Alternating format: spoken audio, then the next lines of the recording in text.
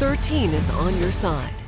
Honoring a local hero, hundreds line the street leading into Comstock Park High School to remember Marine Captain Miguel Nava. Captain Nava was a Comstock Park graduate. He died in February with 4 other Marines when their helicopter crashed outside of San Diego, California.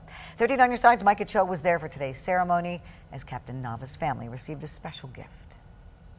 It's behind me where we can see hundreds of students holding flags, getting ready to welcome the Freedom Cruise. That's honoring those who died serving our country, including Marine Captain Miguel Nava. As students piled out of Comstock Park High School, more and more flags lined up and down the school's entrance up until 6 Mile Road. The procession, part of the Freedom Cruise, carrying families who have lost a loved one who died in service of their country, and the family of Marine Captain Miguel Nava, his brother Nicholas Nava, grateful for the experience. I love my brother. He was the best person I knew, so it feels nice to have everybody here, acknowledge him and everything like that. So, yeah, it's a nice day.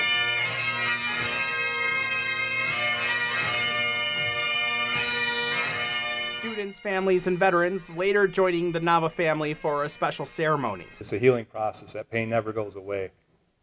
But I'm so thankful that you allow us to do this, because I know sometimes it's like ripping off a scab. This is the 10th annual Freedom Cruise, the past 9, honoring other West Michigan servicemen who lost their lives while serving, each one getting their own handmade portrait.